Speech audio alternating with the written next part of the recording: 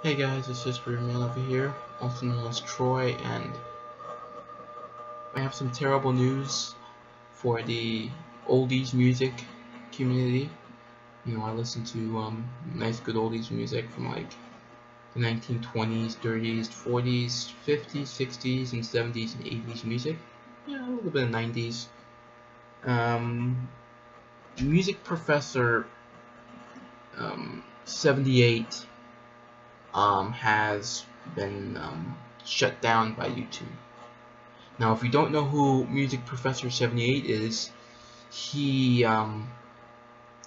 he has a YouTube channel, and it's called Professor 78, and he has old records that's like mostly from the 50s and 60s. And yeah, he does have some like 1940s, 30s, and 20s music there. And I think a little bit of 1910s. I've listened to a couple of 1910s music that he had. And it's sad to see him go. This is a huge loss for the oldies music community because he has been struck by copyright so many times that he has been deleted. YouTube just wants him to go away. Music companies, I guess that companies that are restoring the music, I guess that they're restoring it. I guess they want like a copyright claim for these types of music. That the records that he posts, he has over 12,000 records in the channel. Just it's sad that he's gone. 12,000 records just just going down the drain. It's just all that hard work, all of that all of that hard work that he's done, and his passion to make to put old records into the computer for everyone else to see. It's just amazing, and YouTube is just being so unfair to him, and they have him terminated. And I hate to see that, because he was one of the main sources that I could use to listen to 1950s and 60s music, and 40s and 20s and 30s music, and during the big jazz band era. And it's sad to see him go. Now hopefully we can get him back. Okay, hopefully. Just like back in December, there was a guy named Phonomono 78. Okay, he does 1920s and 30s music as well. And what I like about his channel is he puts not just British bands and American bands. He puts Cuban bands, and he also puts German bands. So which I think is really cool. German bands, because I never heard of 1920s and 30s German bands before, and they sound really awesome. So, but he got hit down by copyright, okay, and he was deleted, but he also came back, and his videos were back. Okay, I think he had like over 5,000 records in his channel. But let's see what happens to Music Professor 78, Music Prof 78. Let's see if he could, come back, because like I said, I'm gonna miss his I'm gonna miss his records, because some of his records are so rare that you couldn't really look it up. You know what I mean? That's how rare some of the records are. So, yeah, man, that's just sad, and that's just been terrible news. And YouTube, not just us, like, I'm saying, like, why does YouTube does this? I mean, hell, I have copyright all the time sometimes, and like I said, I talked about my Sino and Japanese war. That's blocked. because of copyright, because of making a video. My question is that, why do you like to do this to people? Like, why? All that hard work just going down the drain like that. You know? Something that he loves, something that he enjoys, and it's just going down the drain. And these copyright laws were written way before the internet was even, there. Way before.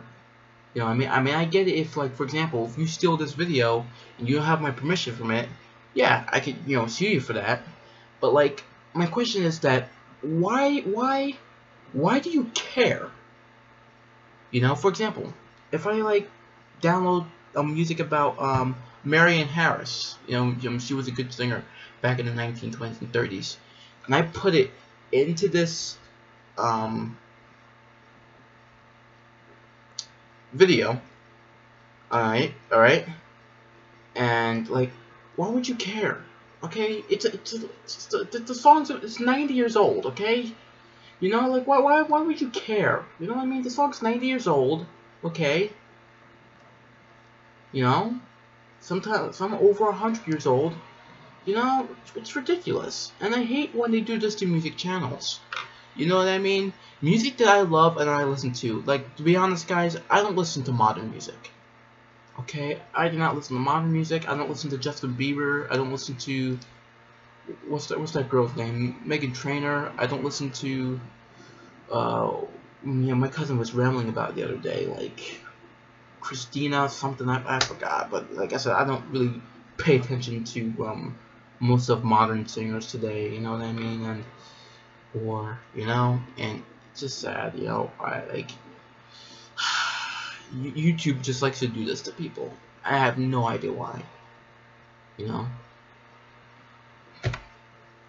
I even get mad just by talking about it. It's just, it's sad to see him go. But let's pray if he could come back. Because I love his music channel. I love his music. He was one of the number one sources for music like that. You know what I mean? It's he makes really good music right there. And I also have another friend, and I think you should support him. Okay, he has 1910s and 20s music as well. It's called Pax 41 Music Time Machine. He posts old music that's from the 1910s and 20s and 30s, sometimes 40s. That's in his second channel, Pax 41, which I'll list those two down in the description below. He does mix his content, and I bet he has the issues.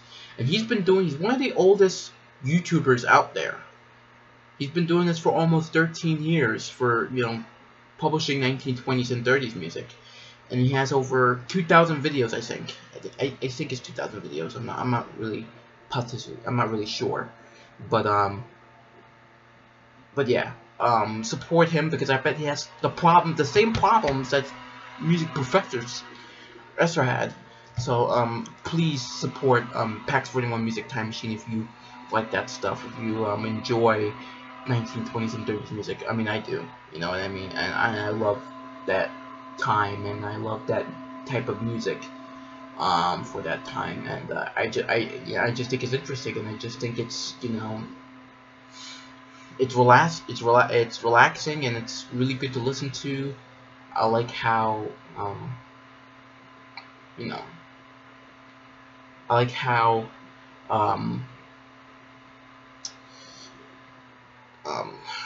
can't even think right now. I'm so angry right now, but that this is happening.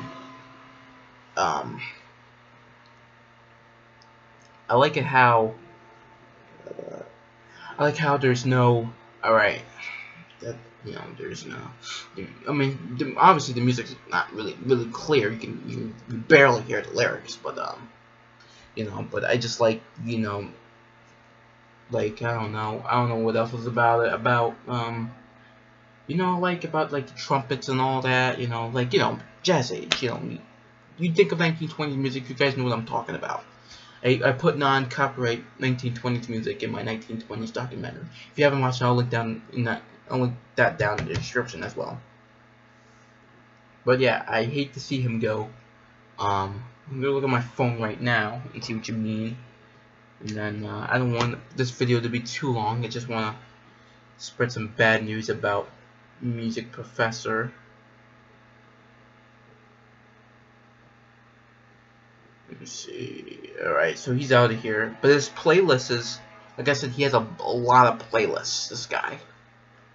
Is there. I'm gonna download as many as I can. But I'm not sure if you guys could see it. I'm not sure if you guys could see it, but see, most of it is his playlists. And yeah, I don't think you guys can see it. Let me turn on the brightness.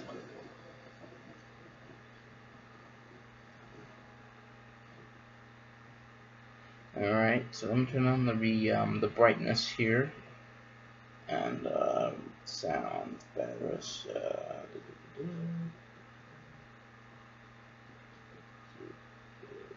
Where's the bright? Oh, there it is. Let me turn on the brightness. Maybe you guys can see it much better.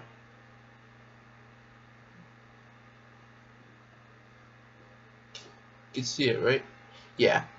His channel would be above here, whereas I put Musicprof. That's his playlist. He's gone. He's completely gone. But his playlists are still here. Which is good. But when you click on them, it's deleted. So but I can still download them. So I'll download many as I can before they're 100% gone. I mean, some of them are up, but they're just weird, you know. So like I said, 12,000 videos is a lot.